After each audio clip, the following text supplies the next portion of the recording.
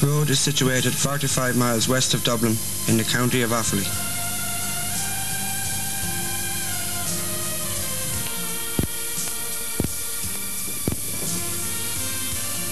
Our energy is derived from the burning of milled peat, our native. This peat is harvested from the bogs of counties Laois, Offaly, Kildare and Westmeath. Some 12,000 acres of bog is used, and this forms part of the great historical range known as the Bog of Allen.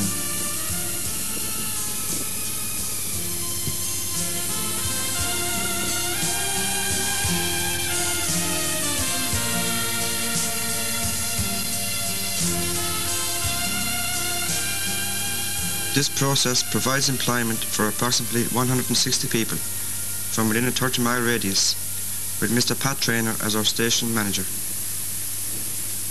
Hello and welcome to ESB Rhode Generating Station. This year we're celebrating 33 years of electricity production in Rhode, and we're glad to have you to join us in that celebration. I hope you find your tour both interesting and educational. So now I'll leave you in the capable and safe hands of my colleagues. Enjoy yourself thoroughly while you are here.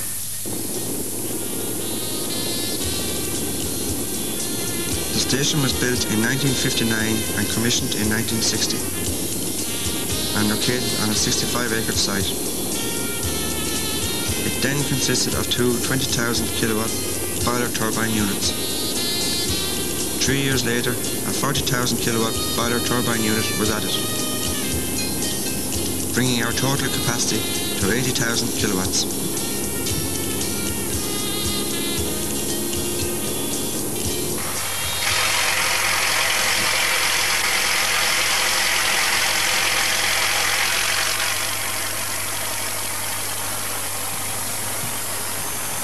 Peat is supplied to the station by narrow gauge railway. Each wagon holds approximately 5 tons.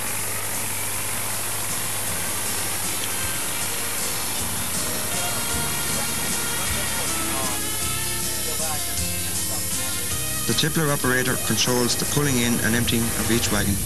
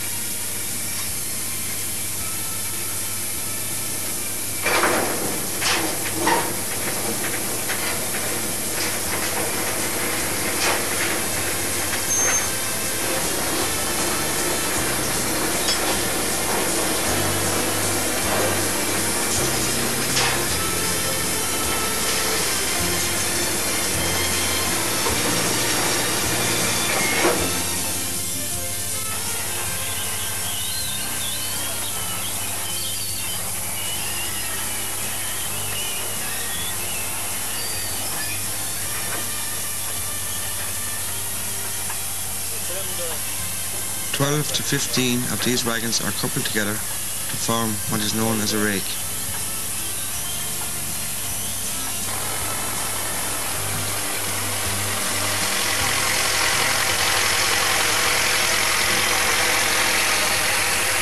The empty wagons are rejoined by the loco and returned to the bog for refilling.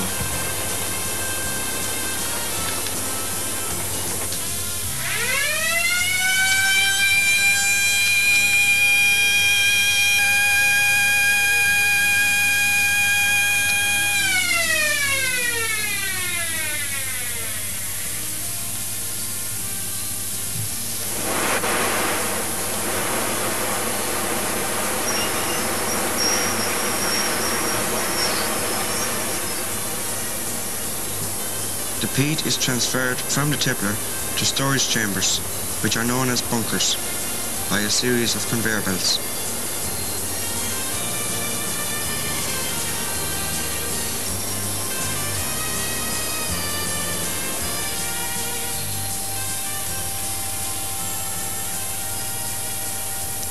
The bunkers are situated near the top of the station.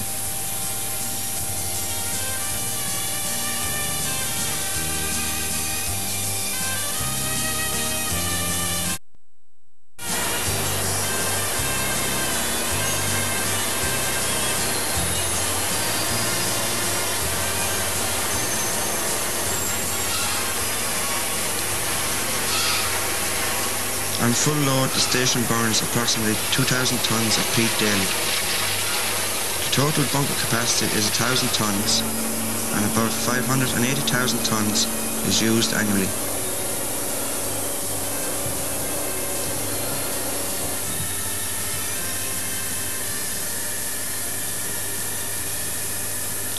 As required, peat is drawn off from the bottom of the bunkers by a carrier chain and free falls to the awaiting mill.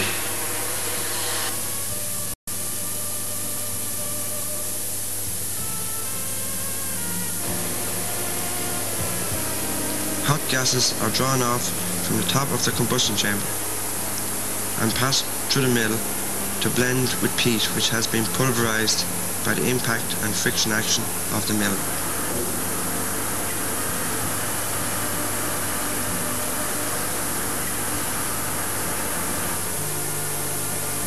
The peat, now as fine dust, mixed with hot gases, are blown back up and enters the boiler at the fuel burners.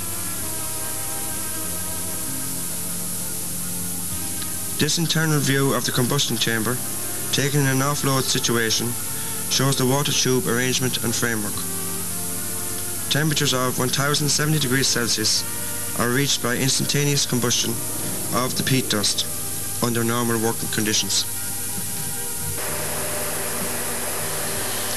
Water is fed continuously to the boiler tubes using a high pressure pump.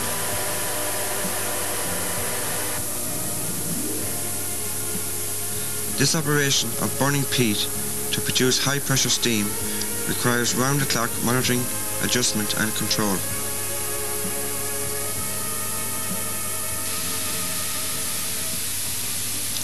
Steam at a temperature of 512 degrees Celsius and a pressure of 65 kg per centimetre cubed is transferred from the top of the boiler to enter the turbine at the throttle valve.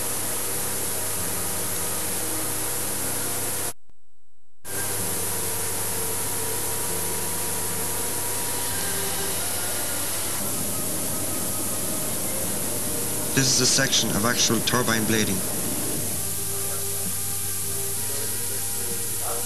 In this illustration, we show the cooling tower, the turbine blades, the condenser, the CW pump, and the extraction pump. This is two independent cycles. We start with the steam entering the turbine, hitting the turbine blading, creating rotation. As the steam is exhausted, it is drawn down around the condenser tubes and into the hot well. This is a view of the condenser, showing the outlet and inlet. On the cooling cycle, the cooling water is pumped by the CW pump through the condenser tubes and back out to the towers.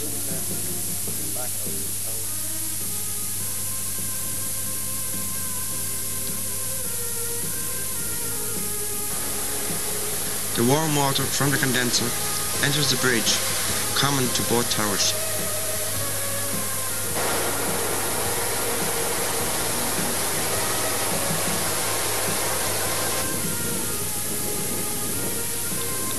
The water flows around the outer edge of the tower and is fed into the centre by radial tubes fitted with sprinklers.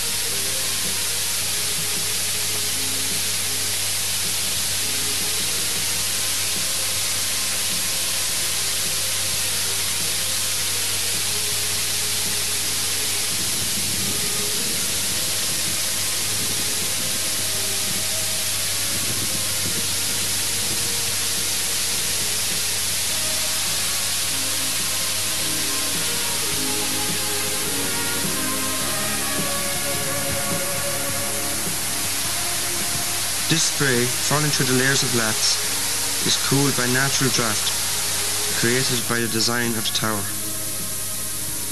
The cooled water returns to the condenser to continue the cycle. Water for this operation is supplied from the Yellow River. Our turbine is directly coupled to the generator and driven at a speed of 3000, resulting in a three-phase alternating voltage.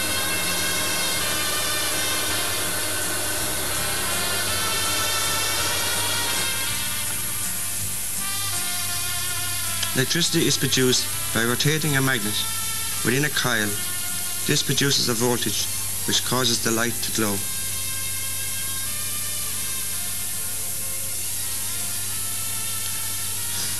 All generating protection and controls are under constant surveillance of a control room operator. Voltage, frequency and power factor are just some of the parameters requiring careful monitoring.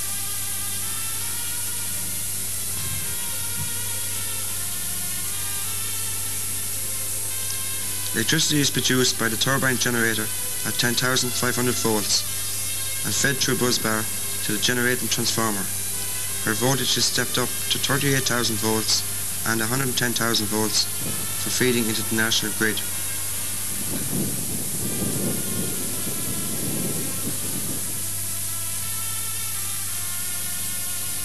Rhode is connected to the national grid at Tullamore and Maynooth. Electricity is generated using the highest possible safety standards, but generating stations have their own inbuilt hazards. It went up behind me. I didn't see him. It jumped out and got him. He was my best mate. He was stupid. He wouldn't come down.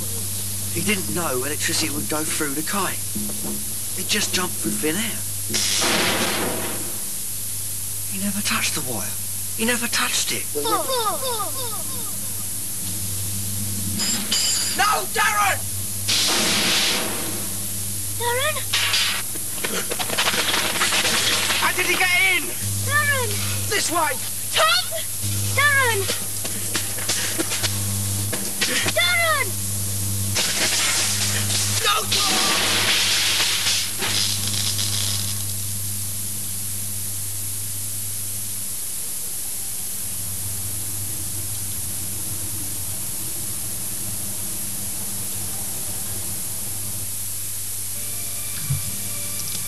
We wish you, your family and friends a very safe and station. Thank you.